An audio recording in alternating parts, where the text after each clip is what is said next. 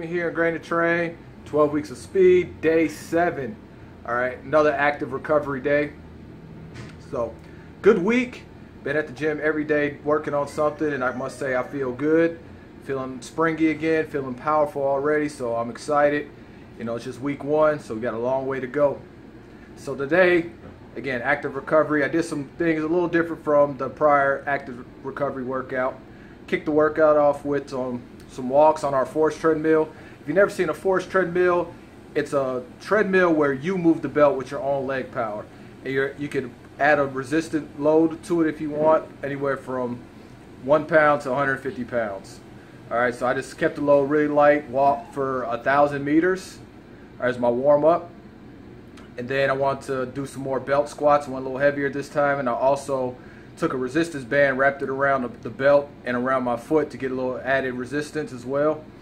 So that really burned. It got the hips on fire, which I really needed, because you know, you need hips if you're going to be fast.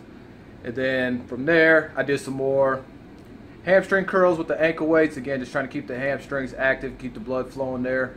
Powerful hamstrings helps you become, you know, a lot faster and jump a lot higher. And then I did a new exercise with the prowler sled. I did some prowler sled pull-throughs.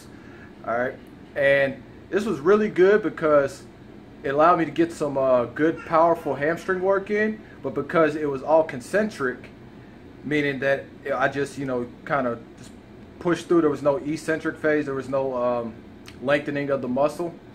That I'm not going to be sore.